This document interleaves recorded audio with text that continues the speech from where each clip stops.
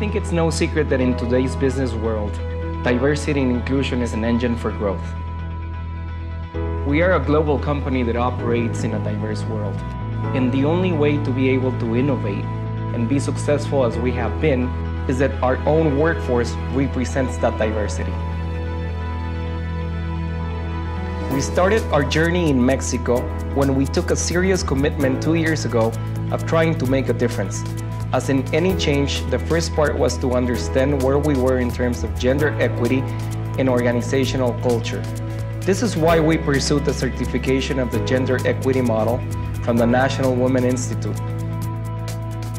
So once we knew where we were standing, we created our Diversity and Inclusion Committee. This employee committee represents the voice of every single employee.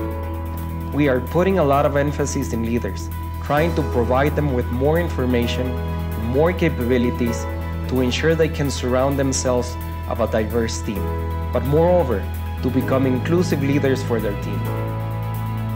We hired a woman in the factory for a position traditionally occupied by men. We just challenged the stereotype that that position needed to be occupied by a man.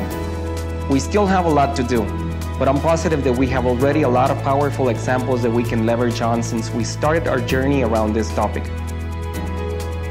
You come with stereotypes with some cultural background that sometimes in your mind you're not included. You can make people feel they're valuable, that their ideas are valuable, and that everybody has something to say, something important, something relevant, something that it can add value to the business and make you grow. We can leave a legacy for future generations in which being different and accepted is no longer something they need to fight for.